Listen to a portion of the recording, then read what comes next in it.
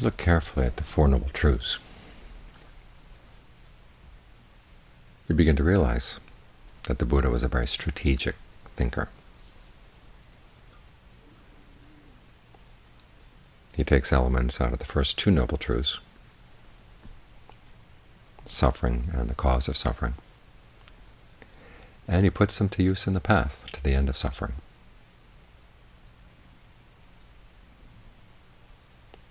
You remember that suffering, he said, when you boil it down to its essence, is 5 clinging aggregates: form, feeling, perception, fabrications, and consciousness, as they're clung to. And the cause of suffering is craving, specifically craving for sensuality, craving for becoming, craving for not becoming.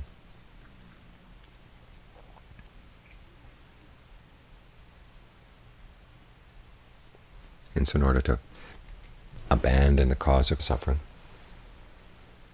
and understand suffering, you take some of those elements out of those two Noble Truths and you plug them into the fourth Noble Truth, the path to the end of suffering. In other words, you learn how to use the aggregates in a way that helps pry loose the clinging part, and you learn how to use craving for becoming.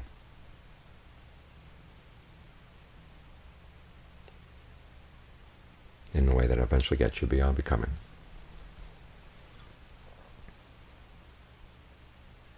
For instance, when you practice concentration, you've got all 5 aggregates here. You've got form, which is the form of the body, the breath.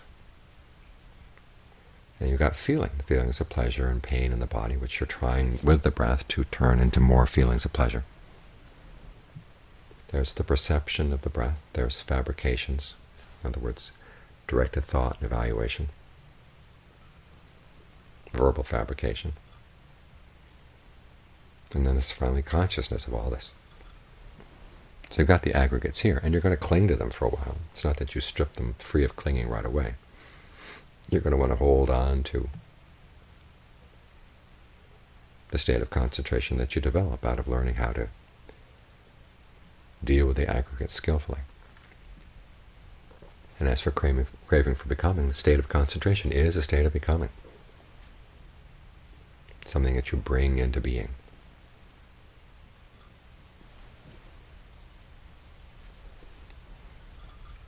And then you try to maintain. And there has to be craving to do this. The difference here is that you learn how to use these things in a skillful way. And John Fuang used to say there are 3 steps in meditation. One is learning how to do it, second is learning how to maintain it, and the third is learning how to put it to use. And there's a certain amount of discernment involved in all 3 steps, but in the putting to use is when it requires a lot of skill. For instance, in concentration, you've got, actually there are 3 kinds of fabrication involved. The in and out breath is actually called bodily fabrication. And then your directed thoughts and evaluation around the breath, when you keep reminding yourself to think about the breath and the way you evaluate the breath, that's called verbal fabrication, because that's how we create sentences in the mind.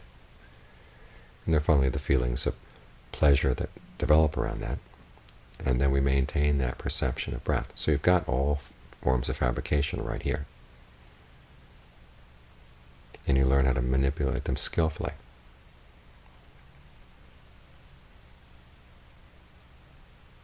And once you learn how to manipulate them skillfully while you're sitting here on your meditation cushion, you begin to realize you can manipulate them skillfully in other ways as well.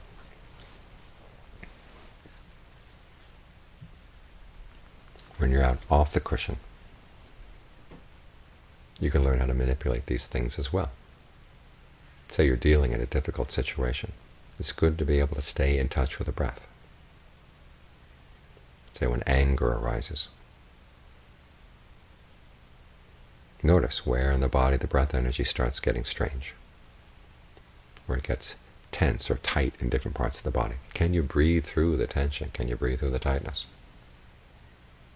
You breathe in such a way that you stay relaxed all the way through the in-breath, all the way through the out, in the midst of whatever's happening.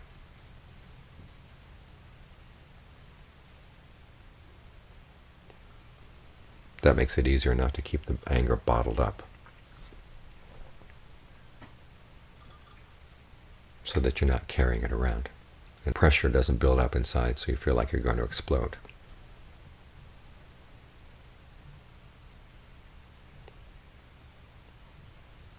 As for directed thought and evaluation, then look at the situation. Okay, what is about the situation that makes you angry? How are you thinking about it? What are the terms you bring to it?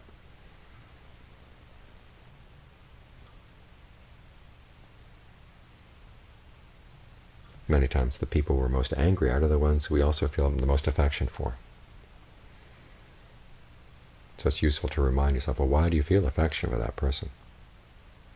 They must have some good to them. Why focus on their bad points all the time? Remind yourself you've got to take the good with the bad when you're dealing with people. As John Sawat once said, it's like buying durian. Durian has a very thick rind.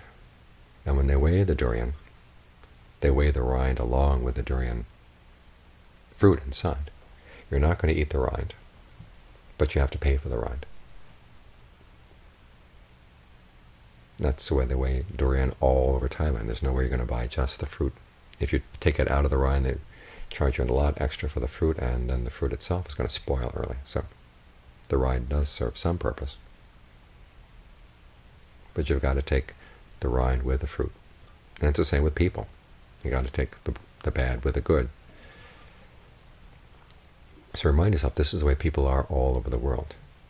If you want to associate only with really good people, well, you're born in the wrong world.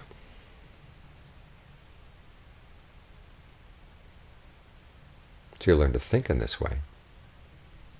That helps to pry loose a lot of the clinging to the anger. So it's not that you drop verbal fabrication entirely. You just learn how to use it more skillfully. The same with your feelings and perceptions. The perception here is, again, like the durian example. The Buddha teaches a lot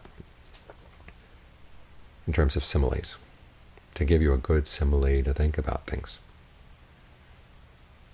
If you're angry at somebody and all you can think of is how much they've harmed you,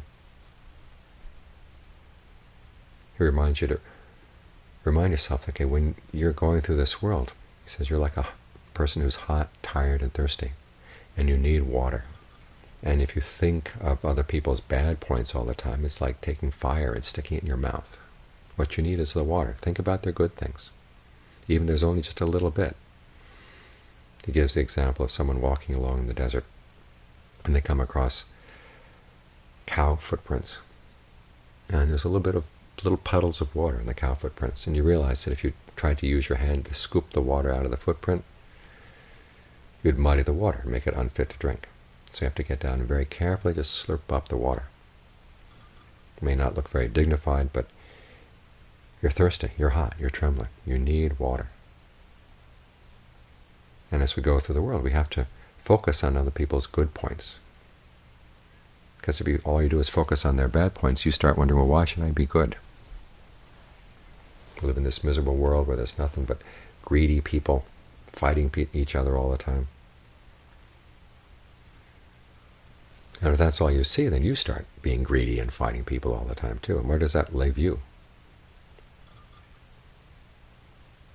Other people's goodness is nourishment. Their bad points are fire and the poison. So why try to feed on them? Try to feed on the good points. You need them. Think in terms of that simile. It makes it a lot easier to let go of your anger and to be forgiving of other people.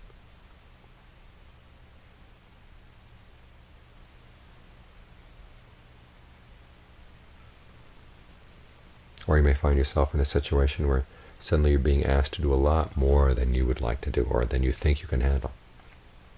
And you can ask yourself, this image I have of myself being able only to handle so much, is it accurate, or is it just part of a story that I've made up to place limitations on myself? limitations on the expectations I have for myself, limitations on the expectations I want other people to have about me. And to what extent is that story a useful story? If you're faced with a situation, like I was saying last night, if you're a soldier, you decide that you want to take a certain hill. You think that when you take that hill, then you're going to be able to rest. Well, you get up to the hill and you find it's even worse than you thought. A lot more soldiers on the other side. And they're attacking you just as you're feeling weakest. And you can't tell them, well, in my image of this battle, taking the hill was going to be victory. So you guys have got to stop. Wait till tomorrow morning until I've rested, and then we can have our battle. It doesn't work that way.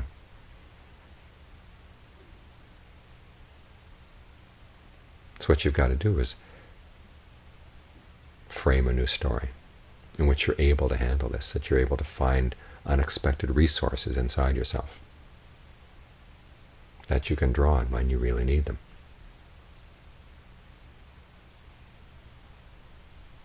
So what you're doing is you're taking these fabrications, which you ordinarily cling to in a way that causes suffering, and learn how to use them in a new way,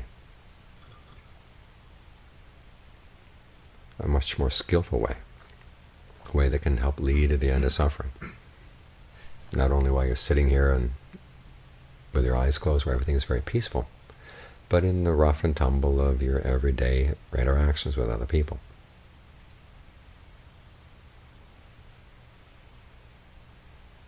So learn how to think strategically. Take these things that you've been using to cause suffering, and you can use them in a different way. Desire has its good side. The aggregates have their uses.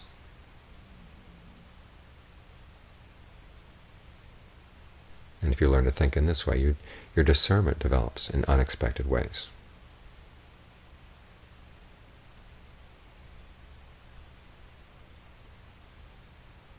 Ways that are helpful in all kinds of situations. As John Lee once said, if you have discernment, you can use anything to a good purpose. You've got this body. Well, use your body for a good purpose. You've got feelings, perceptions, thought fabrications, and consciousness. You can learn how to use them all for a good purpose.